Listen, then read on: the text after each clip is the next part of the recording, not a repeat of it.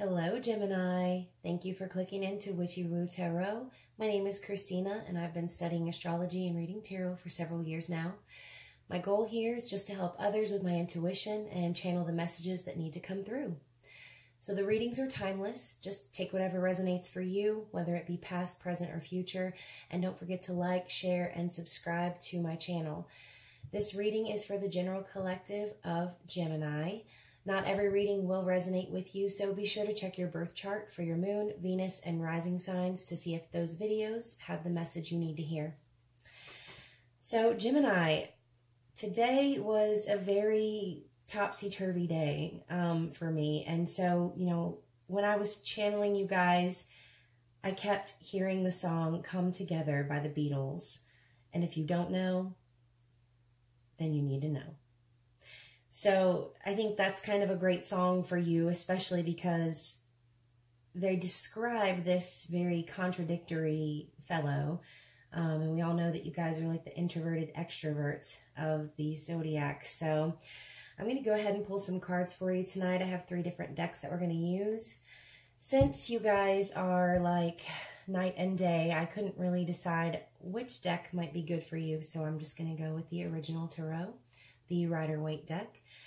So, Gemini, that song, it just keeps playing in my head, and it's just so funny, and it makes me laugh. You guys are so quick-witted and just super funny, and basically just some of the most gifted people that I know. You have a way with words, and you guys are really smart. So I'll give you that, Gemini. All right, so let's go ahead and get some energies for the sign of Gemini, please. Some general energies for the current season of Aries. For the sign of Gemini, please. What do we have in the original tarot for you? Ooh, you like that fancy artwork right there? We've got the Knight of Wands. Okay, so the Knight of Wands is... The Knight of Wands can be the player card. The Knight of Wands can just represent someone who is just after the one thing. And by thing, you know what thing I mean. So they're after that, and they're not really the type to stay. They're kind of just flighty a little bit, and, but also they're passionate. I mean, this guy, he's on a mission. So the Knight of Wands is kind of contradictory, like you guys. I mean, yes, this is a fire sign card, so you could be connecting with Leo, Aries, or Sagittarius. But this guy is fun, charismatic, like just generally fun. And then you've got the Runner. So you might be dealing with somebody who, possesses a lot of really great qualities, but they sometimes just don't know how to stick around. So the action is there, the intent is there, but if I'm going to be honest, this Knight energy, I'm kind of feeling maybe you will play a baby. Who knows? This could be your energy. So I'm going to go ahead and get some more cards for you, maybe just for the next couple of weeks, to see how this progresses and add to the storyline. I feel like I just described you, Gemini. I feel like I just sort of attacked you in a way, and I feel kind of bad about it, but I mean, if you're a Gemini, you already know. So it's not an insult.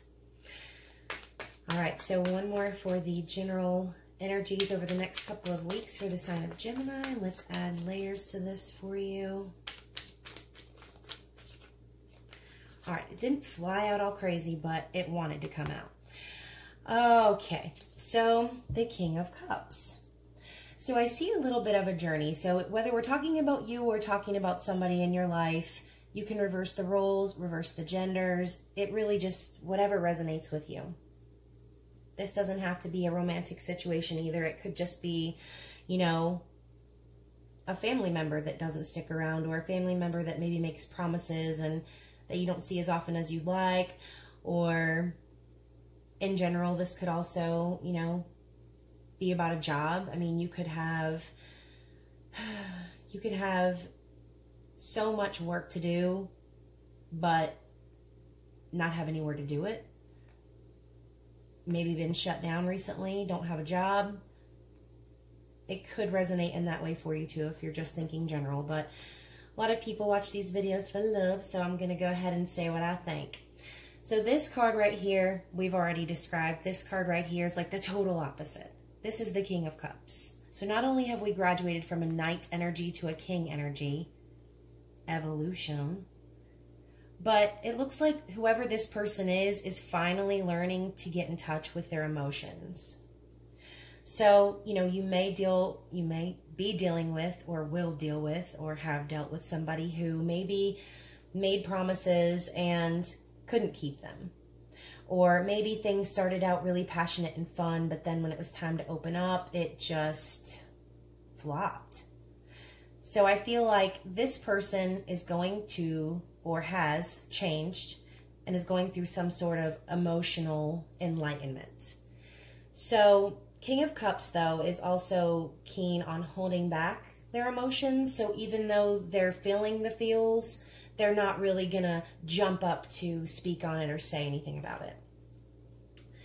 So I would like to know the outcome for this situation, please, and see if this resonates with anyone in the world. Whoa. Okay, so let's talk about something first of all. I usually don't read reversals,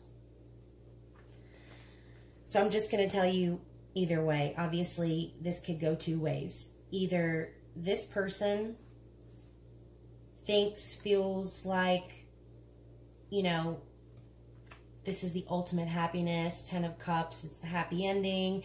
You know, you could reconnect back with this person because of their, you know, little emotional awakening when they kind of come to terms with maybe the way they behaved in the past. They may come to you. I mean, this King of Cups, he's holding 2 cups. Well, actually, wait a minute. That's just a staff. Or maybe like, I don't know, a mini flashlight. Anyway, so this king is carrying the cup. He's done with his old ways. This guy's going this way. He's coming into the new realm of emotion. This is emotional fulfillment. So you could get an emotional offer from this person. You might have to wait. Like I said, they're not really the type to jump in and express how they feel. So, you know, you could take it this way, or you could take it in the reverse. I mean, some of you take it how it resonates. You may not want this person any longer, and maybe, you know, you found happiness elsewhere, essentially. So that's the current energy I'm getting there, and I kind of would like to clarify. I would like to clarify this emotional journey and maybe get a little deeper. Okay, so, wow. You guys, look, it's the Queen of Cups. So now we have counterparts on the board.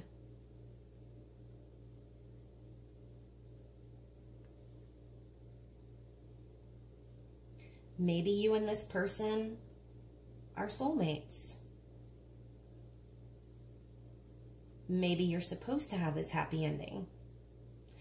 Or maybe you even thought you had that happy ending, but something went wrong. This person galloped off over there. So it seems like I said there's a splitting off of the personality here, which I find so funny because, again, this is you, Gemini. You are so loyal and you're so compassionate. And you're smart. And you're capable of love. But the other side of your mind it's like there's that disconnect there.